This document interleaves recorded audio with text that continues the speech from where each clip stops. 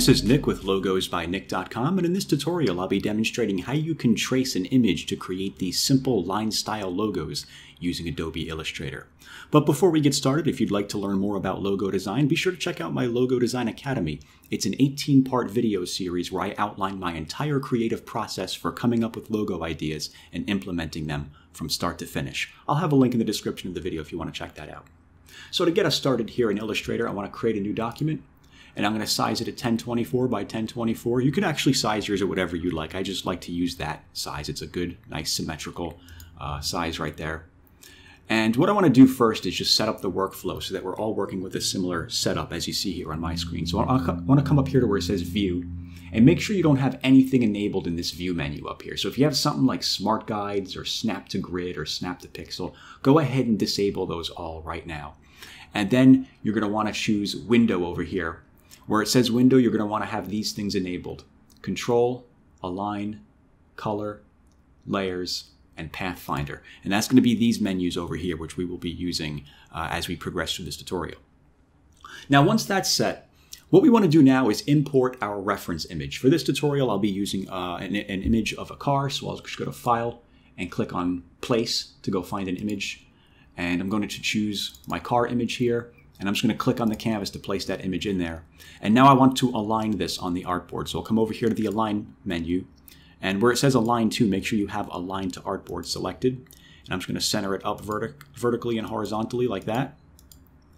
And now what I want to do is I just want to bring down the opacity of this image a little bit, because we want to be able to see what we're drawing on top of it without the image composition getting in the way of what we're drawing. So up here where it says Opacity, I'm going to take that, bring that down about in half or somewhere thereabouts. And over here in the Layers menu, I want to change the name of this from Layer 1 to Image. Press Enter. And I want to lock this layer so that I cannot alter it while I'm tracing on top of it. So I'm just going to click this little empty space right here to add a lock there. And now I can't alter that layer. And what I want to do now is create a new layer on top of that for the tracing. So I'm going to click this little plus icon down here in the bottom right corner that says Create New Layer when you hover over it like that. Click on that, and I'm just going to change the name of this to Tracing. And now we are good to get started. So what I want to do is, let me zoom in on this a little bit. I'm going to hold Alt and roll up the mouse wheel a couple of times to zoom in. And what I want to do is I want to create lines going around the prominent defining areas of this image here. So to do this, I'm going to grab the pen tool, which is over here. But before we start drawing, I just want to set the fill and color, the fill and stroke data over here. Where it says, by default, when you open up Illustrator, you're going to have white fill and a black stroke. I just want to click this little red slash right here so we have no fill and a black stroke. Those are the presets we're going to want to work with for now. So what I'm going to do first is I'm going to start tracing around the outside of this car right here. I'm going to zoom in over this left-hand side. I'm going to hold Alt and roll up the mouse wheel a couple of times. And with the pen tool selected, I'm going to click right here to create a point. And now you have this little line right here. And I'm going to take this little line and I'm going to bring it up here. And I'm going to click to create a point, but I'm not just going to click. I'm going to click and drag to give this line a curve. And I'm going to move my mouse around so that the line matches the curvature of the body of the car there. And once I'm happy with how that looks, I'll just go ahead and let go. And then I can press Enter on the keyboard to make that a line right there. And now I want to continue this line going around the rest of the outside of the image. So I'm going to click on this little node right here to continue the line. And I'm going to put this one right here. This is not going to be a precise tracing. I'm just going to do a very rudimentary tracing of this right there. And now I want to continue this up here. So I'm going to click and drag to create another curved line like that. Press Enter. And then I want to continue this line going over the top of the body of the car here. So let me click on that point to continue the line. I'll click and drag right here to give that a little dip to match the back of the car there. Press Enter. Now I want to move the page over, so I'm just going to press down the space bar and click and drag so I can move the page over like that. I want to click this point to continue the line, bring this line over here like this, click and drag to give it a nice curvature like that. Press Enter, come over here, continue the line right about there, click and drag like that, press Enter. Don't worry about little dips and little corners here. We're going to go correct that in a minute. We're just creating a rudimentary outline for now. I'm going to continue this line, bring this in here, then put this here, and then finally click and drag right here to create this final curvature and press Enter. And now we have our line going around the body of the car like that. So what I want to do now is I just want to straighten out this line right here so it's a little more fluid. To do that, I'm going to come over here to the direct selection tool, and I'm going to click on that node right there, and I just want to adjust this handle so that this line, this node right here, is smooth and not cornered as you saw previously. I want to do the same thing with this node right here. If you notice, I don't have a handle to drag this one up, so what I'm going to do is I'm just going to drag the line. If you hover the cursor over the line, you'll notice the cursor icon changes to a solid black fill. Once you get that icon enabled, you can click and drag the line up like that to move it. And now you should have this little handle right here that you can adjust. And that's looking pretty good right there. I just want to adjust this some more. Maybe I'll put this over here. Maybe I'll adjust this line over here so I can get this handle. Come over here. Adjust this like that. You'll have to make some tweaks to this. It takes a while to get this thing looking right. Let me adjust this. Maybe bring it out a little bit. And I'd say that's looking pretty good. Actually, no, I'm just going to make one final adjustment over here. There we go, that's looking pretty good. That's nice and fluid now.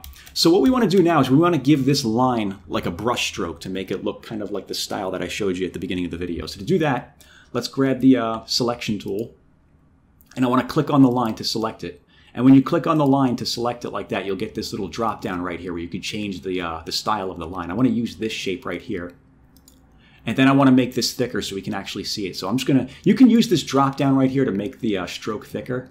What I like to do is just hover the cursor over the box right there and just roll up the mouse wheel. And if you notice, it's making that line thicker like that.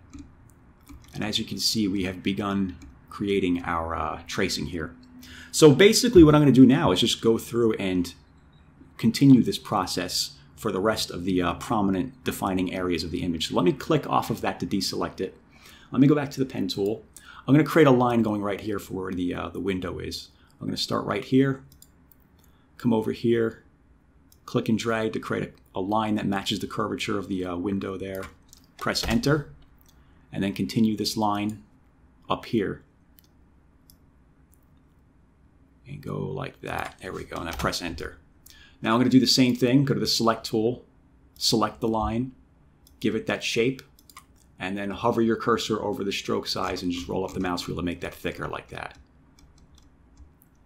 Now I'm going to go back to the direct selection tool right here, and I'm just going to adjust this a little bit so it's a little more fluid.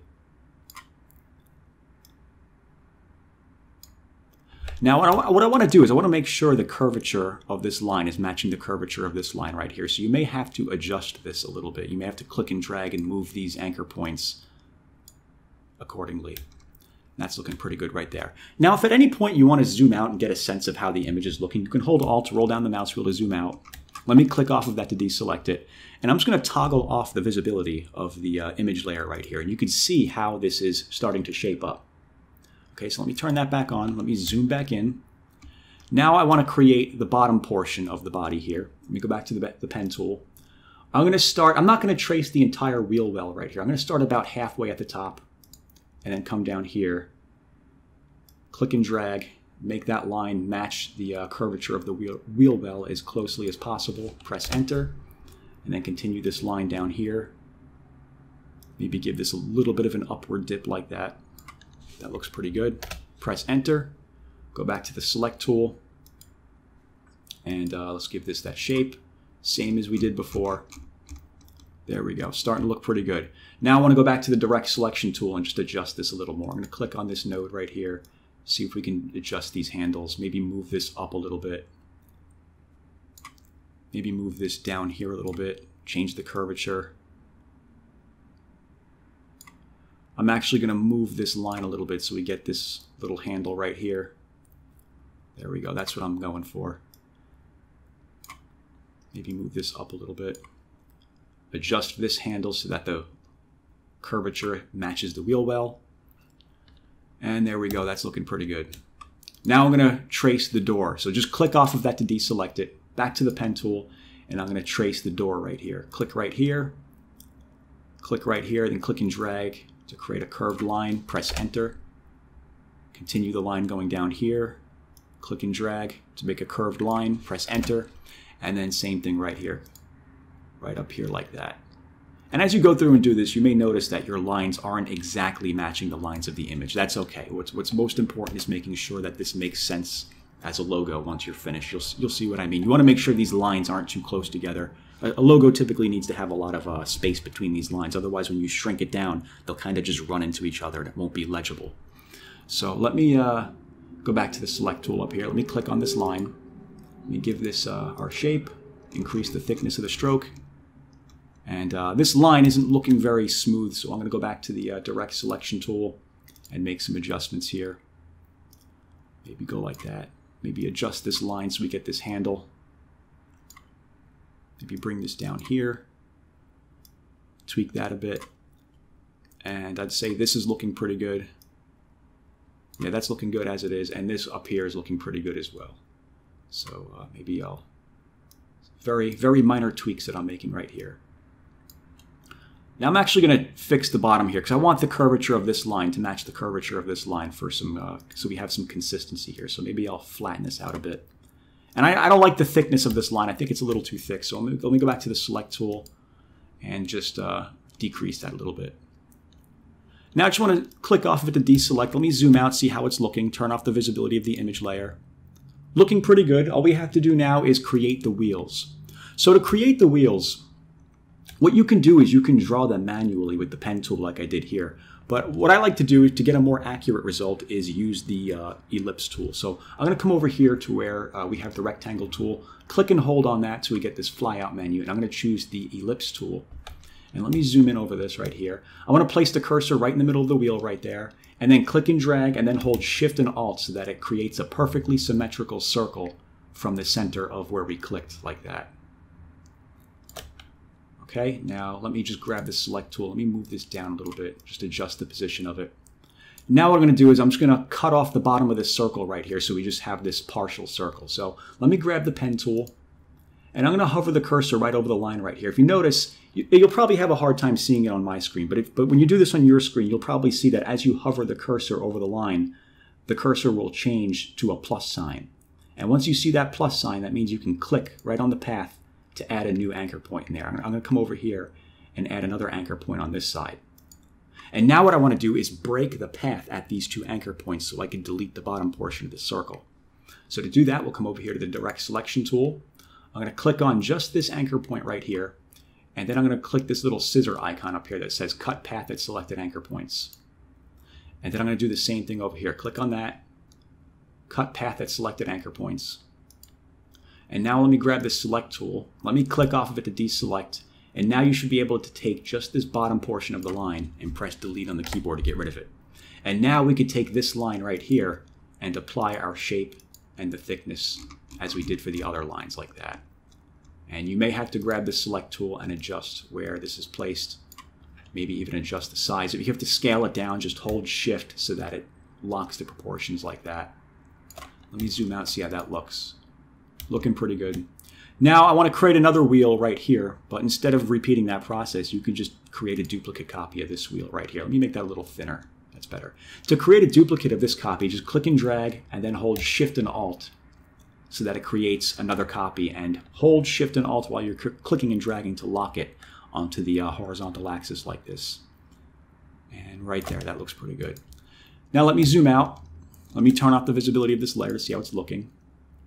Looking pretty good. I mean, I guess if you want to be meticulous, you can adjust the curvature of the wheel well here to match this wheel a little better, but I'm not going to get into the details of that. If you want to do that, you can go ahead. I want to keep this relatively brief. And I'm going to zoom out. And as you can see, we're looking pretty good. This is a pretty good tracing of the car here that could be used as a logo. So what you can do now, if you want, you can add some text down here. And if you want to color this in and alter it further, once you're finished, just click and drag over all of it. And then go to Object, Path, and click on Outline Stroke. But before you click Outline Stroke, make sure you are 100% happy with how it looks, because once you click Outline Stroke, you're not going to be able to go back and adjust the thickness of the line. So make sure you're happy with how it looks. This is looking pretty good to me, in my opinion anyway. I'll click on that, and there we go. Now you can go ahead and color this in however you'd like. You can give this a dark shade of purple or whatever it is that you want to do. Go ahead and add some text. And then finally what you can do is just click on the image layer and just press the little trash can icon to delete that layer. Click yes. And there you go. That should do it for this lesson. That is how you can go about creating some simple line tracing logos from images using Adobe Illustrator. If you have any questions, leave a comment below. And as always, thanks for watching.